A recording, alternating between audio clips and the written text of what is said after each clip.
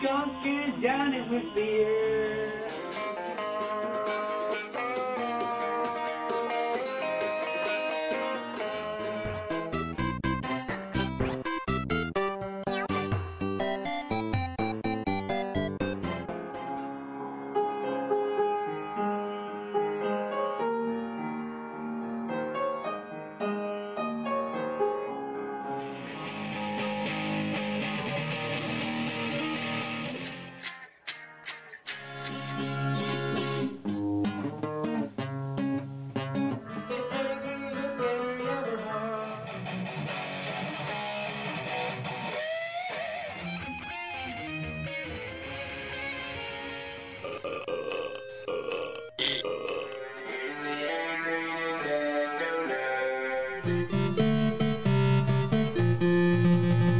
He's an angry guitar singer.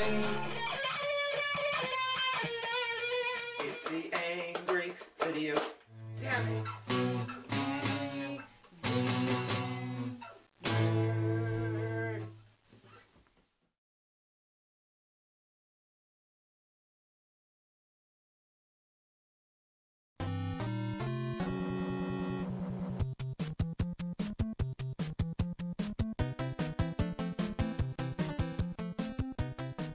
I'm gonna review a good game for once. Yeah, now don't worry, I'll go back to torture myself with shitty ones, but for now, let's do something awesome. Super Mario Bros. 3 is often considered to be the greatest game on the NES, and for good reasons. It took everything that made the first Mario great and multiplied it several times over, adding new intricate levels of gameplay and challenges. Whether it's the top loader or that classic gray box, the Nintendo Entertainment System was at the height of its popularity when this masterpiece came along to push it over the top and make an everlasting impression, the defining moment of our childhood pastime. During the final years of the 8-bit era, many other games came along like McKids and Tiny Toon Adventures, which tried to emulate its gameplay, its power-up system, and overall design. It was one of the first games I remember to have a strategy guide. There was also a Super Mario Bros. 3 cartoon series, even though there was no 2. That's the power that this game had. All you gotta do is say Mario 3 and anyone will go, oh yeah. Now, all the hype began before the game was even released. Most of us first heard about Mario 3 in the 1989 movie, The Wizard. An innocent little family flick, but essentially a theatrical Nintendo commercial in disguise as a feature film. The plot involves a kid named Jimmy suffering from a mental disorder after his sister died. They put him in an institution, his brother breaks him out, and they run away. On top of that, Jimmy's hell-bent on going to California. California? California. California. California. California. All just because he wants to leave photographs of his sister inside Dinny the Dinosaur, one of 2 dinosaur statues previously featured in Pee-wee's Big Adventure. Along the way, they meet some girl who's also a runaway, and they find out that Jimmy kicks ass at Nintendo games, so they enter a video game tournament called Video Armageddon. Throughout the course of all this, they're being chased by some asshole who finds lost kids for money. Meanwhile, he's competing with the father and older brother who are trying to find him first. So, yeah, that's all great, but do you think any 9-year-old kid gave 2 fucking shits about the plot of this movie? I know I didn't. I saw it in the theater opening day, and here's a perfect reenactment, all for you.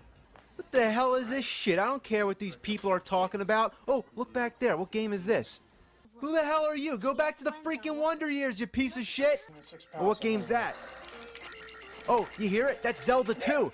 Oh, what games are they playing? Turn it around. Come on, I want to see the damn games! That's what it was like. You'd see a few moments of a game, you'd get excited, and then it's back to the story. I got the scroll weapon, and I almost beat Mecha Turtle at the end of level 3. While some game lingo was thrown in, the audience, the kids watching the movie, were the experts and would notice anything that was wrong.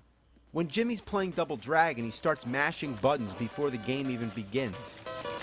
Then after his brother pulls him away, only to turn back, he says, 50,000? You got 50,000 on Double Dragon? 50,000? How could you get 50,000 points in less than a minute? And why such a random number?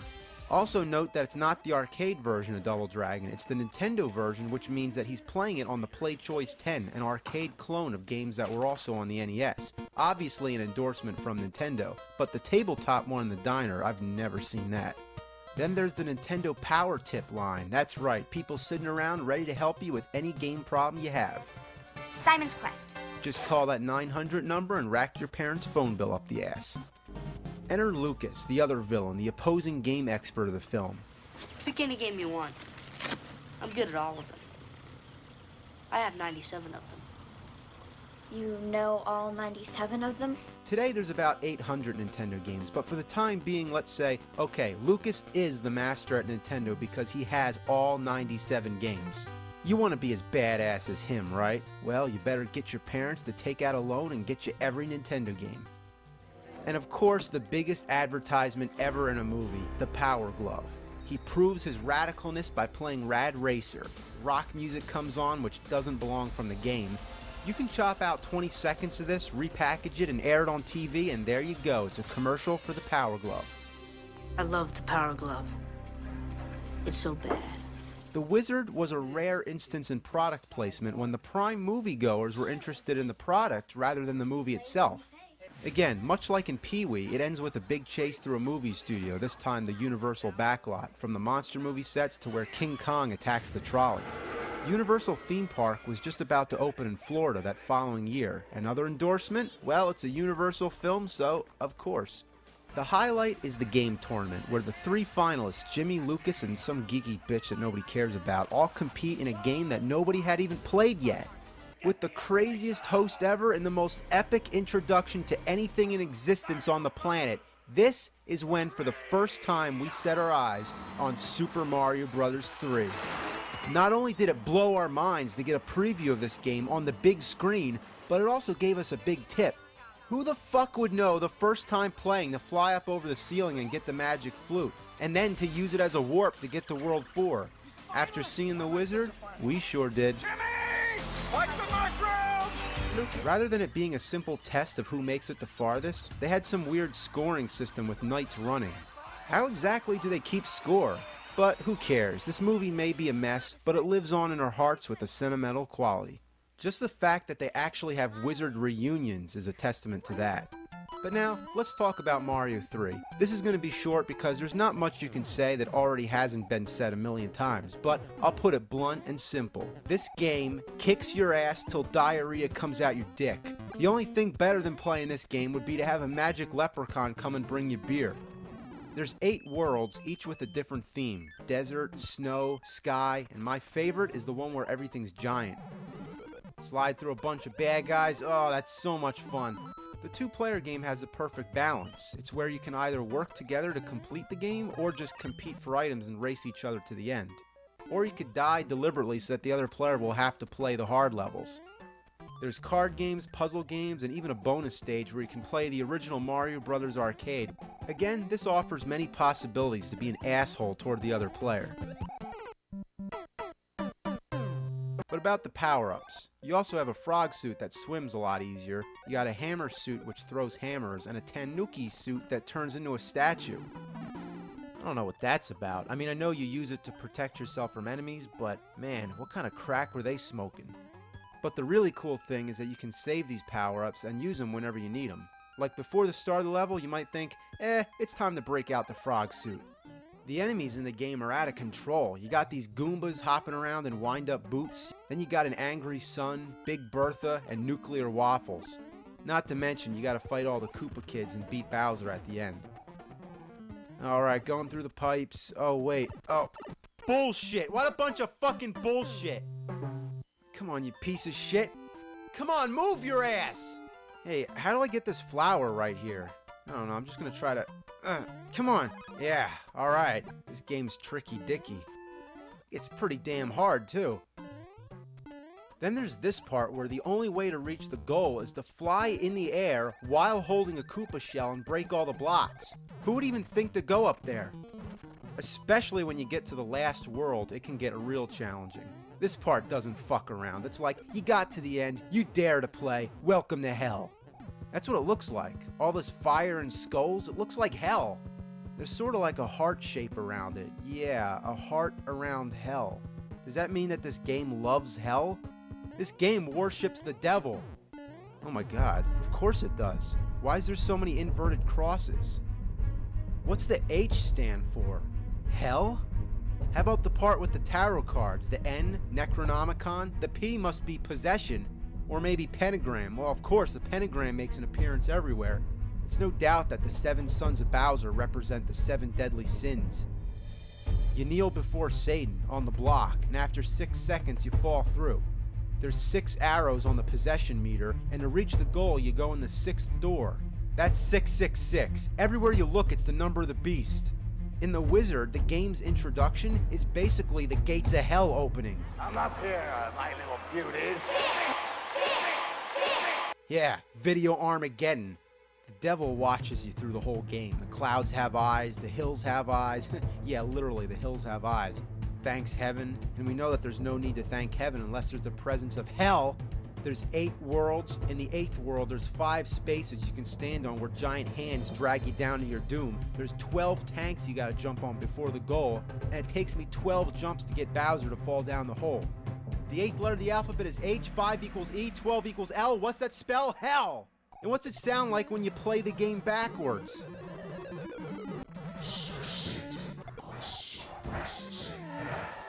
This game's a product of the fucking devil. And none of the other Mario games are like that, so I don't know why it's only this one. But in conclusion, all I can say is that other than being the total epitome of evil, Super Mario Bros. 3, it's a good game.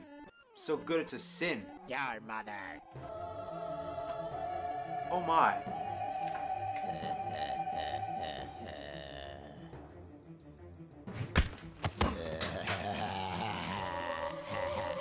Oh my god, it's a possessed NES.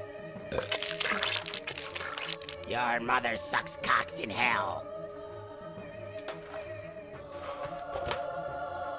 The fuck did you just say? I said, your mother sucks cocks in hell. Oh! Go back to hell, you evil motherfucker! Shove it up your ass, you motherfucking cocksucker. The power of Christ compels you! What an excellent fucking day for an exorcism. Power of Christ compels you! Power of Christ compels you! Yeah, fuck your mother. Power of Super Mecha Death Christ compels you! Fuckers! Fuckers! Ouchie, my mouth wasn't open. Yeah, it's Super Mecha Death Christ 2000 BC version 4.0 beta, bitch! Fuckers! Fuckers! Fuckers!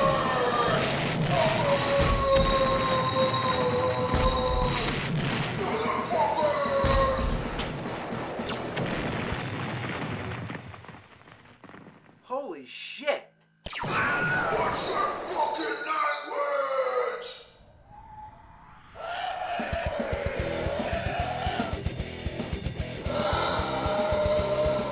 Fuckers!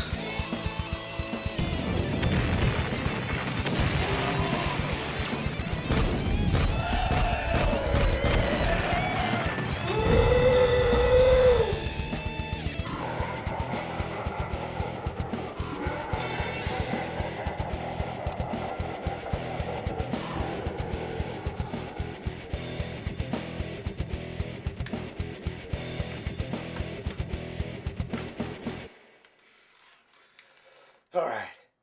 Who wants some? Motherfucker!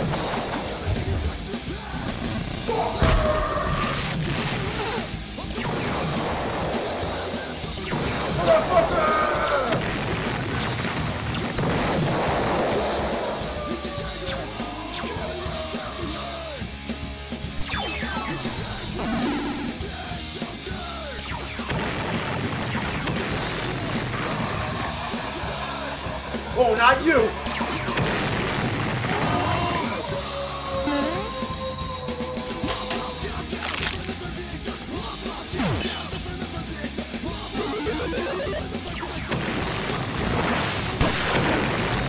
I'm the Lord of the Harvest! Bring it down! Bring it down! Ah!